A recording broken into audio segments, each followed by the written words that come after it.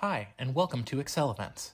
In this video, we'll show you how to set up a waitlist for potential registrants should you reach maximum capacity on your existing tickets. From the Events Admin Console, expand the Attendees menu, and then select Manage Waitlist. Click the Enable Waitlist slider.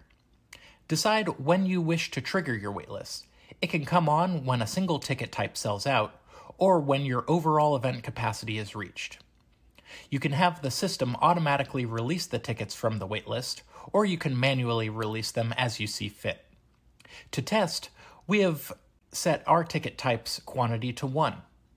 After purchasing the ticket type, we can head back to the registration page and see that the option is now Join the Waitlist.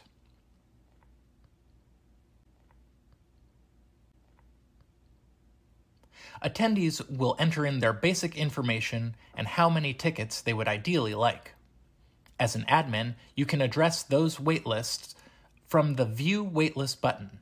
Just click on each box and select Release Tickets. Please note, you must increase the quantity available before they are released from the waitlist. To do so, head to Registration, Set Up Tickets, and then click the pencil icon of the appropriate ticket type. Increase the quantity, and save your changes.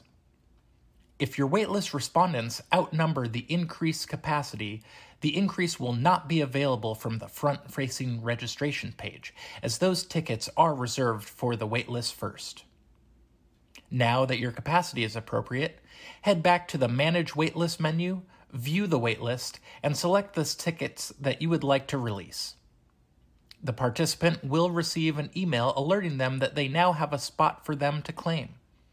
The attendee must click the link and finish registering for the event in order for it to generate a ticket. And there you have it. Feel free to reach out anytime 24/7 via the chat bubble in the lower right-hand corner if any questions arise. Thanks so much.